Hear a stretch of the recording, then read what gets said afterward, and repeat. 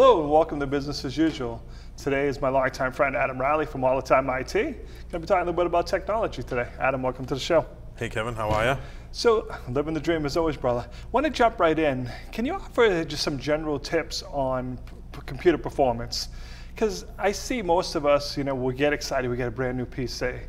And then a couple months later, you're like, it just doesn't seem to be running quite as quick as it used to.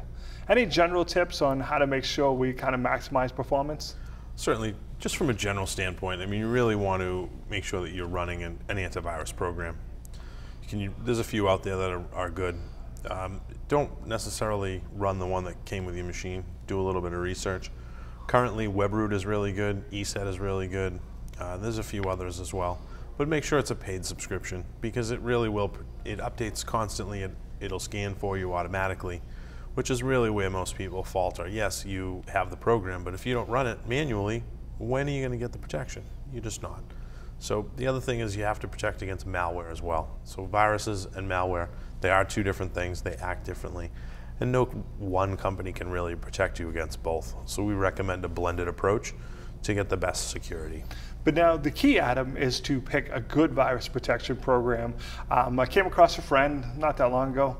He was running 3 virus protection programs. He's like, they're all good, so I figure if I have triple protection, nothing could possibly go wrong. Nothing on his computer would work. Yes, so it's a good thought, right? But you don't want to run more than one of each. So you want to run one malware, one antivirus, because if you have 3 different programs, or even 2, scanning all of your files constantly, your machine is really going to slow down, and you'll get the performance hit that your friend was seeing, which I like his logic, and I like the fact that he did want to, really protect his computer, but unfortunately... Well, it's hard to make fun of him because, like you said, from a logical standpoint, I could see his thought process. Sure. But you're like, I'm having a lot of problems, and he's like, I have 3 different virus... I'm like, well, there's your first problem, my friend. Sometimes they'll see each other as a problem, as a virus. Yeah, it's kind of funny.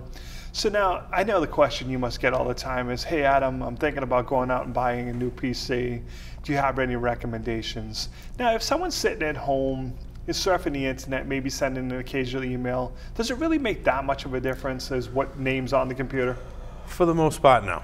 It really doesn't. They're all, reasonable quality. We typically, in the business environment, it is much more important. Sure. Because you're banging them around a lot more, you're traveling with them, you're working on them for many, many more hours typically per day than you would in a residential type situation. So in that case, we do recommend going with a business class machine, a Lenovo, a Dell, something along those lines. You can buy a $300 machine for your business, but I wouldn't really recommend it. You want to spend a little bit more just because you want to get those later years out of that machine. So we always recommend getting something a little bit more powerful, an i5 processor, a little bit more RAM. That way you can keep that machine for 4, maybe 5 years. We try to get those type of warranties on machines as well, because then you don't have to worry about it. It's a longer term kind of investment, but over the course of it. It depends what you're doing with it. If you're just, hey, I'm FaceTime, if you're at home, doing nothing besides jumping on every now and then. But if you're at home, think about if you really even need that laptop, right? What are you doing? Think about that. If you're not typing a whole lot, honestly, you might be much happier with a tablet or the new Microsoft Surface, something along those lines, because they do have that, more of the touch. If you're surfing Facebook in the app form, it's a fantastic experience versus the web. It's kind of neat, but it's funny because I was considering doing that, so I remember how many emails I send a day. And to your point, I mean, I know that they have the keyboards now, but just using my tablet, my inexpensive tablet at home, and I'm like, it's like, okay, this is taking all day. If you type, if you type any real amount, you're not going to be real happy on a tablet. This is the one kind of sticking point that we've seen in the business environment. People want the tablets. The executives all want to go to iPads and stuff, but then it's like, I got to type a lot of emails, so they're not too happy with it. Yeah, like I said, unless you got a really nice keypad with it, but even then, it's not the same experience. I agree. It's a little more challenging and stuff. So, got a lot of friends out there that love those free games. They're not really free, are they? Nothing is free. So anything that is out there for free, they're either selling advertising which they're tracking everything that you search and that kind of thing. Yeah. And that's why when you search on your phone for, you know, something on Amazon, you see it on your PC Yeah. and everywhere else, because it's haunting you for the next 3 weeks in every So be careful what you look for. Yes, but I mean, for the most part, the phones are built, you know, to a certain kind of security standard. Sure, yeah. There are certainly threats to phones, but again, antivirus on your phone is a good idea. And you know, the free apps, on the Apple side, you actually have a little bit more protection, because Apple is very, very tight and controlled about who can build programs and where you can even get them. You can really only get them from the Apple Store. On the Google Droid side, Sure. you can get them from anywhere. Yeah. So there's not a lot more risk, but there's certainly much more risk than. But I know I have family and friends that, you know, are still on PCs, and they love to play, you know, all the various slot games and everything else. Those, and they're like, yes. My machine's running really slow now. Okay, how many games have you downloaded recently, Adam? Those, well, you know, yes, I'm those playing every games- game there is possible, you know. It's like, oh, you're having fun with your computer, but that's probably where the rest of the stuff's coming from, right? Typically those types of things, anything that on a PC that you're installing for free is going to have something attached to it, and that's how they provide it to you for free. A lot of times it will be like Adobe Reader, or you know, this coupon printer, or Right, yeah. a toolbar or something like that, and that is who's paying them to basically so that they can be in business and continue on. But yes, that stuff is slowing down your machine. They're putting spyware on your machine, or just whatever they've loaded you probably don't need, and it's taking resources. It's reporting back. Anything that you're installing is reporting back to somebody. It's interesting, you know, the quote-unquote big brother has shoved it all. As you mentioned earlier, you know, you start searching because you want to buy a new car, and then every ad you see on your tablet or your PC is a car ad. Yes. And for whatever reason, it doesn't bother me in the least bit. I got some friends that are like, oh my God, you know, but it's just, like you said, everything's being tracked, right? It is. It is being tracked, and it's all for advertising data. They want to know what you might buy so that they can sell advertising Sure. space, and then somebody else can sell you product. A lot of people don't realize, but one of the most popular apps that almost everyone has on their phone and on their computer is the Weather Channel. The Weather Sure. Channel app, IBM bought them so Yeah. that they could find out all kinds of things, because everybody installs it, everybody leaves it running, and they check it all the time. So they're collecting all kinds of weather pattern data, shopping patterns, and they sell all that to big businesses. Anything that you do on the web, while it seems like it's just kind of doesn't mean anything, it means something, because they are trying to find predictive patterns on everything that's done. Because I was chuckling, we were up in Maine this weekend, and I was waiting to get my ice cream, to be honest. I jumped on Facebook, and sure enough, there was an ad for, you know, another place right down the street. So that's actually a new type of advertising that they've started pretty recently. It's geo-targeted. Sure, yeah. So if you're within a certain range of Right, yeah. something, you'll get an advertisement for businesses. And I fell for it. I went and got the burrito. I mean, who doesn't, right? I'm like, hey, I like burritos, so I went and got it. You're going to tell me where some good food is? I'm there. Well, like I said, you know, I know some people get, you know, worked up about that. I don't mind it at all, because if you're exposing me to a business that I don't know about, and you guys know how much I love to eat, you know, then I'm like, hey, if there's pizza that I don't know about, I want to know about it and stuff. So. Well, I mean, even without there's impact from everything, right? The Donut Shack. Yep. I mean, you told me about the Donut Shack. I love the Donut Shack. Yeah. That was the same I type haven't of found thing. anyone who does it. No, and I don't know how it's you so could, good, you right? know? Yeah. But it's the same type of thing. It's just like telling somebody about Yep. it. And in this case, it's just you're in a certain geographic area. Yep. And you know what? Obviously, it works because people are using it. People are making money. People are still, you know, promoting their business with it. So one of the things I see happen from time to time is you go and you buy that new PC, and it comes with X amount of months of virus protection. How do you make sure, you know, I know it comes up, you're expired, but Yes. sometimes, you know, people accidentally turn off their virus protection. How do you make sure that the virus protection is staying up to date for an average person that doesn't know to go into programs or something like that?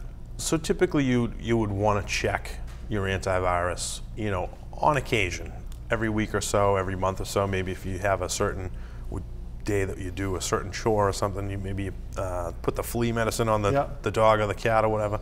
You just want to once in a while make sure you go in, you check. You So look down at the in the bottom of license. the tray and just Exactly, click, right by the click. clock, you'll see the little icon, whether it's, for whatever program that you use.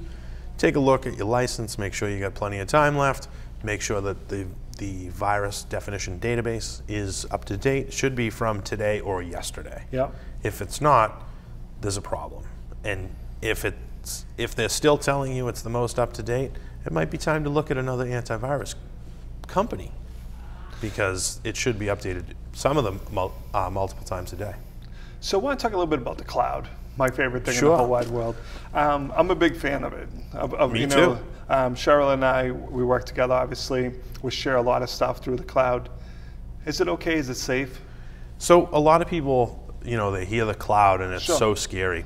Yeah. But really the big secret of the cloud is it's just a server Yeah. somewhere else that a really professional team of people take care of. Yeah. So it's in way better hands than it could be in your office. Not to be disrespectful, but Sure.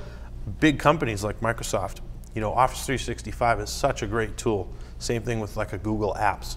They provide your business with so many different tools, but the back end, the expensive part, the maintenance of the big server software, Exchange Server is very expensive to maintain. Taking that to an Office 365 type situation for your email saves you a lot of time, money, resources. You couldn't possibly spend enough money to secure your server the Yep. same way that a cloud-based service. They're giving you a share of something. And it meets all the regulation requirements. If you need HIPAA, if you need any of the others, there's many industries that have different types of regulations that they need to meet certain security requirements. But when you look at these bigger services, they have those things because they've protected these data centers, because if they have a breach, they lose tons and tons of customers. Sure, yeah. Your server, where in the past, really the common sense thing to do was, well, if we put it here, we know it's mine, it's under our Right. control.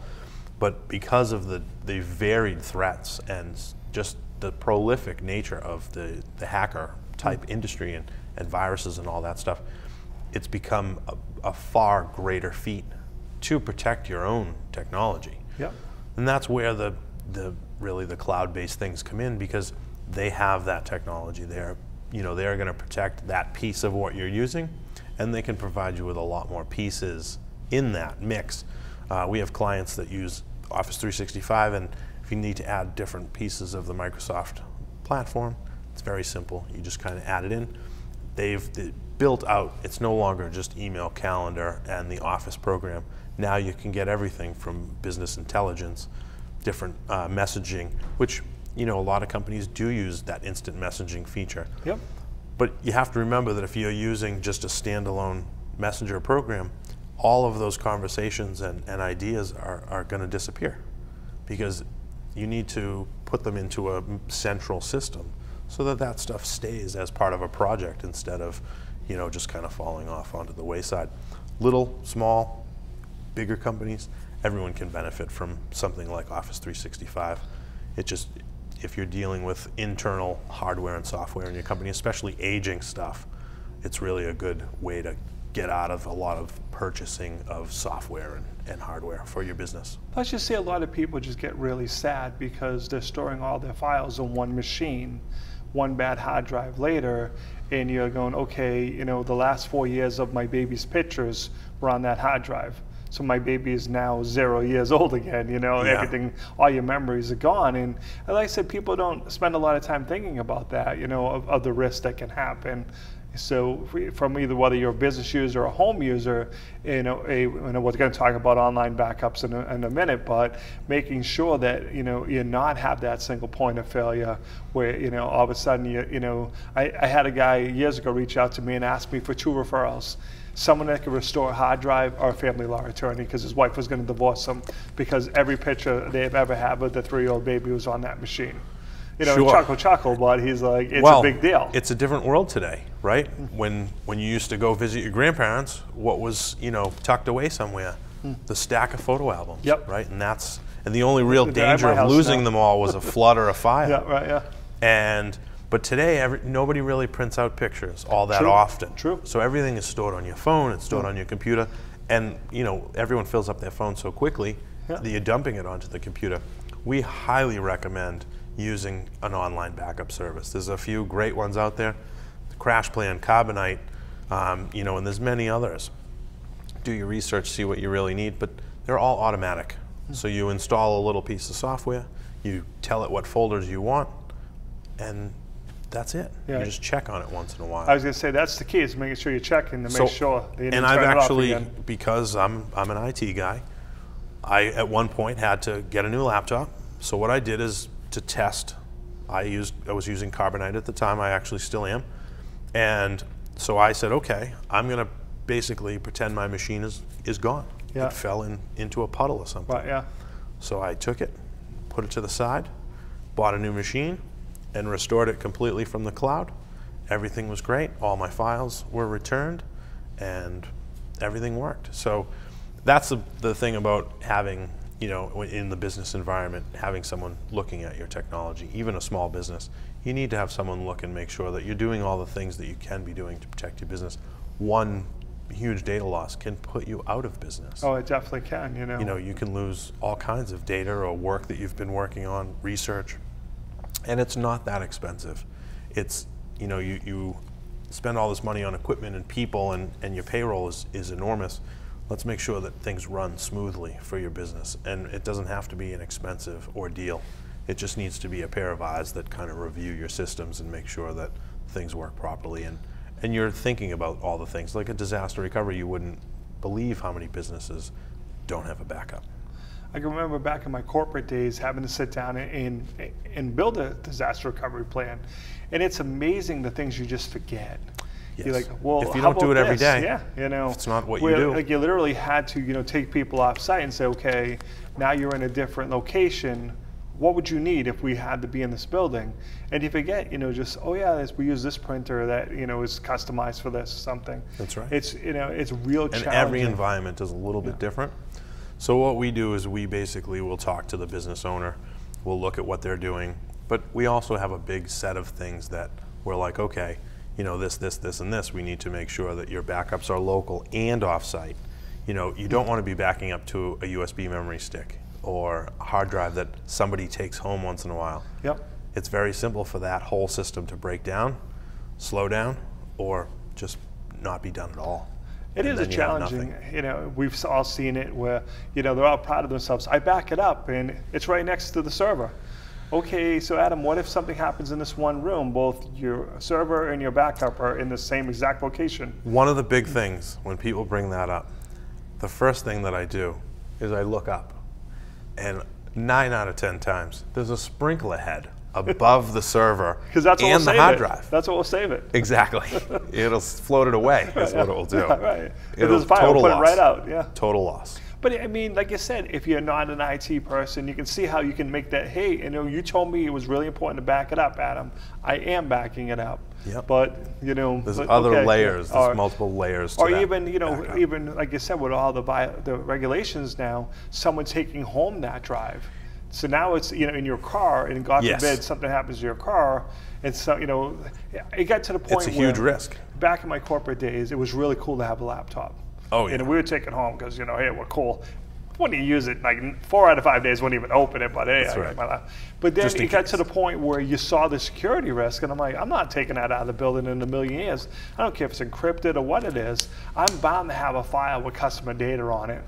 And I don't want to have to answer for that when someone steals it out of my car because I wanted to be cool and take my laptop home. Exactly, and it's laptops. I mean, very few people use desktops anymore. Right, yeah. If your laptop is leaving the building for, you know, in a business situation, you should really think about encryption, especially if you have any customer data you're probably required to. And it's not a big deal. It's not super expensive. But it's a huge, huge safeguard. The thing with computers that a lot of people don't realize is if you can get it physically in your hands, most of the security can be bypassed pretty quickly. Yeah. You know, most IT guys can crack into your computer very quickly. Yeah. I know that I can. Now I'm not doing it for devious things, but Sure. hey, you know what? When you forgot your password and could not remember what it was, there's got to be a backdoor way for me to get you at least your files, not necessarily back to an operating situation. But if I can at least get your files, that's I hugely remember helpful to you. when we first encrypted them, they're like, you've got to remember this password. This is life and death. Yes. You know, so don't put some random thing, or you're walking by Adam and you made your password Adam, you know, because And that's the guy in front of me where, at the and time. that's where for your business, working with, you know, a professional company, you know, we are a managed IT firm, so we think about these things. Yes, it's not that difficult to set up your encryption, but are you going to think about putting that second user on there, you know, documenting all the passwords and everything, and then making sure 3 months down the road when somebody forgets, you know, are you going to have that documentation ready to go to get that person into the computer instead of a full rebuild? Because with encryption, there is no second chances. Right. If you lose that password, it's actually over. You have to format the drive. Crazy. So the big question from forever, should I turn off my computer every night when I go home? So realistically, computers are built like refrigerators, but laptops, not so much. Desktops are, laptops, not so much. The bigger thing is actually not leaving them plugged in all the time for a laptop. Because you'll actually burn out the battery. But desktops, it's okay to leave it on all the time. They are built like refrigerators, meant to run pretty much all the time. We have PCs, servers, but even just basic machines in the corporate environment that run 24/7, 365 for years. Some of them, we have machines that have been running for 10 years, and they just sit. So let's go back to the laptop. So occasionally I should unplug it and use it on battery? Yeah, actually you'll get much better battery life, like longer. You'll notice that typically, you know, a year or two or so, the battery starts to fall off. You used to last, say, 5 hours, then you're down to 3, then you're down to 1. I mean, I've been in the docking station for 2 years, but to your point, the battery only charges to like 94% now. Well, once in a while, see how long actually now you get for battery life. The newer laptops are much better. The charging modules will regulate. It was much more of a problem in the past. But you know, when people's batteries burn out in a year because they leave them plugged in, they get pretty upset at the companies. And they say, listen, fix it. So they did. But there's still some you know, things that you can do to make sure that your battery life, same thing with your phone, you know, if you plug it in when it's basically dead, instead of, you know, 20 times a day, you're going to get better battery life out of it. Yeah, I think we all have a tendency to be guilty of that. I mean, as soon as I as soon as I sit down in the car, I plug in. And there's times my battery's already at 98%, so I don't need to. But you're using, see, and that's the other thing is how you use your phone. You know, so in some cases you don't have a lot, you know, you're going into events, you need your phone for that during that time. You're burning up battery, and then you're kind of getting a few minutes to get a few. You have to do it that way. It's just the way that you operate, which is fine. You just know that and get your battery replaced once in a while. You know, I'm on, I think, a little over a year and a half on this phone, maybe close to 2, and my battery's starting to, I have to charge it halfway through the day or so. I mean, I'm a pretty heavy phone user because I'm always emailing and stuff. I don't really play games, but certainly I'm surfing the web with looking up issues and stuff. I want to talk a little bit about public Wi-Fi spots. So I had a buddy go on vacation, and I think he may have logged into the computer at the resort, and right away he picked up a virus, started emailing all his contacts. Yes, so public Wi-Fi, the problem is, there's 2 problems actually. One is that they may have almost no security, and it's just encrypting, not encrypting any of your data. So anything that you send, certainly don't send, you know, don't go on your bank on a public Wi-Fi. Because you don't know if they're, especially in a foreign country, even here, it's very common. People are skimming, you know, they're scanning the Wi-Fi. So in IT, we have a tool called a network packet sniffer. And what it basically does is it reads all the packets that are sent out, the real bits and bytes of data. And it's clear text, so so we can kind of pull anything off of it. But if the Wi-Fi network is not encrypted, then that's what you're sending, your passwords and stuff, are plain text. So we can pull them right out of the air, essentially, not really, but essentially from that signal, we'll have your password. And then you know, it could be the guy in the coffee shop.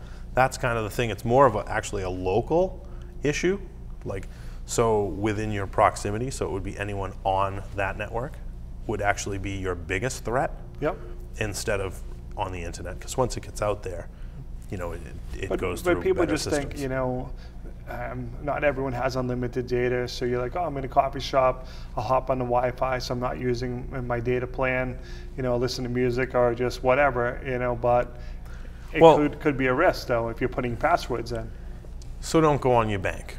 Okay, Yep. don't go into anything that's critical. If you travel overseas, when you get back, change all your passwords. Yep. You know, you really shouldn't bring your computer overseas. It's not almost everywhere you go you're going to pick up something. Especially the more hacking countries. Yep. Certainly, China we've had clients that travel to China and their machines typically get infected. So it's things to think about. But certainly, if you're on public Wi-Fi, no banking information, nothing real super critical.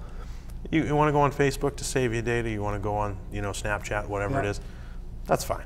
But don't log into email. I mean, honestly, the risk is kind of low. Yep. Because it would have to be somebody kind of in that local area. Sure. Yep. But the risk is there. You should be changing your passwords on everything on a consistent basis. Smart. I know it's terrible. I know nobody wants to do it. It's hard, you know, to remember the password. You have to keep changing. But honestly, that is the biggest way that people get into your data, because you have, you know, Sparky123 as your password, and it's not that they're guessing your password necessarily. They're hitting your account and every other account they're trying to break with a password list. Right. Of all the common passwords. So it doesn't matter if you think that using your pet's name and a couple of silly numbers Right. Yeah. is a good password. It might be for someone directly going after your Sure. machine, Yep. but when they're hitting it against a password list, you have no chance. So we often, when we think of security risks, we think of our PCs and our laptops. What are the security risks of using our tablets and our phones? So those are a little bit tighter controlled just because of the way that they're designed. Most everything is app-based. There is still a risk. As you get into like the Surface, that's a real Microsoft machine that's running a regular Windows operating system. So you have the exact same risks as a PC. The iPad and the Google Droid tablets, many companies make them, they have less risk only because they don't have that actual PC environment. And again, the Apple side, you're a little bit more secure because the only place you can get apps is the Apple iTunes store. The Droid side, because you can get them anywhere, it's still secure because they have the operating systems locked down. If you unlock it, you can do a lot more with it, but then you open yourself up to a lot more risk. Awesome, Adam. Really appreciate you taking the time out of the day to come on the show. Simple as that. Thanks for watching. We'll see you next time.